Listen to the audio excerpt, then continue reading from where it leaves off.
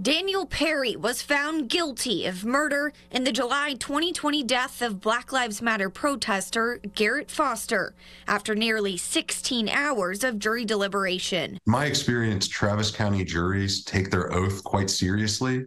I've had a lot of people ask me, Rick, did the Daniel Perry jury get it right? I don't think in terms of a right verdict or a wrong verdict. I think you have to respect the process and you have to respect the verdict of the jury. The state claimed Perry intentionally drove into the crowd of protesters that night and killed Foster. The defense team claimed Perry shot Foster in self-defense. Former Assistant District Attorney Rick Kofer says the most compelling evidence? Daniel Perry's social media posts.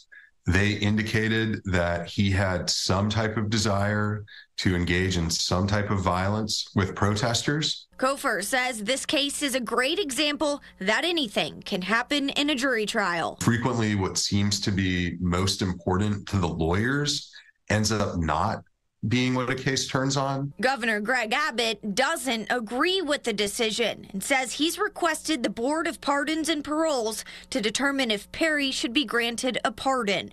In a statement, he says, quote, Texas has one of the strongest stand-your-ground laws of self-defense that cannot be nullified by a jury or a progressive district attorney. In response, Travis County District Attorney Jose Garza says, quote, a jury gets to decide whether a defendant is guilty or innocent, not the governor.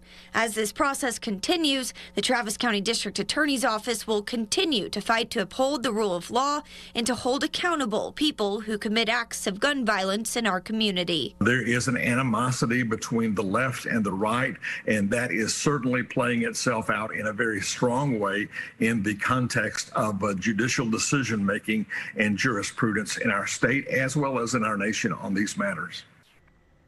Perry has 30 days from the date of the judgment being signed to file for a notice of appeal.